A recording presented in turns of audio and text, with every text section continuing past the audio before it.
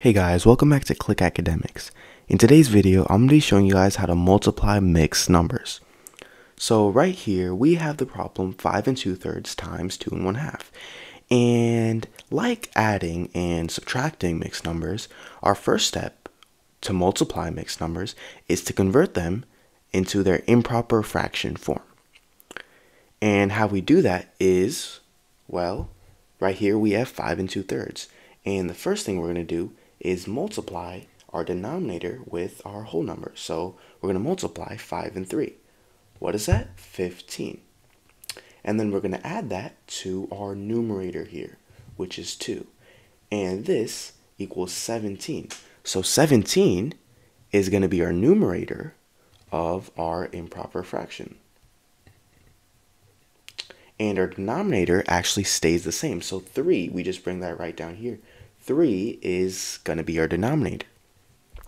Now, let's multiply this with, well, what's 2 times 2? 4. 4 plus 1, right here, our numerator, is 5. So 5 is going to be our numerator of this improper fraction. And we just bring our denominator here, so 2. And now we simply just multiply these like normal fractions. What's 3 times 2? 6. What's 17 times 5? 85. So this is our answer. Well, we can actually convert this. Let's convert 85 over 6 into a mixed number. And our first step is to divide 85 and 6. Well, 6 goes into 8 once. Bring down the 6 here, 2, bring down the 5. 6 goes into 25 4 times, so this is 24 minus 1. So we have 14 with a remainder of 1. So our mixed number is going to be 14. Our numerator is going to be 1, and our denominator stays the same, so it's going to be 6. And this is our answer in mixed number form. So 14 and 1/6, and 85 over 6 is our answer in improper fraction form.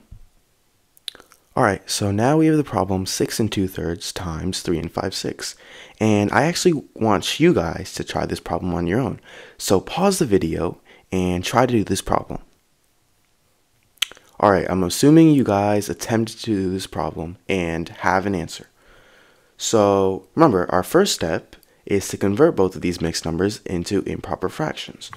So 6 2/3, we first multiply the 6 and 3, that's 18, and then we add our numerator 2, and this is 20. So we have 20 as our numerator, and then we simply just bring our denominator down, so 3 is our denominator, and we multiply this with, well, 6 times 3 equals 18, plus 5 is 23, so 23 is our numerator, and we simply just bring our denominator down here, so it's 6. And now we simply just multiply these like normal fractions. 3 times 6 is 18. 20 times 23, that's 460. And let me just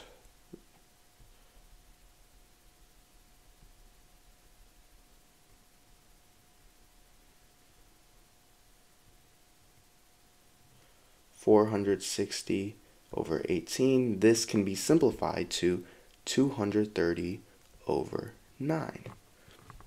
And this is our answer in improper fraction form, but let's find it in mixed number form. So what we're going to do is we're going to divide 230 by 9. 9 goes into 23 2 times. 18, 5. 9 goes into 50 5 times, so that's 45. And we have a remainder of 5, so it's 25 with a remainder of 5. So this is, well, 25 is our whole number, 5 is our numerator, and 9, we keep the denominator, so 9 is our denominator, and 25 and 5/9 is our answer.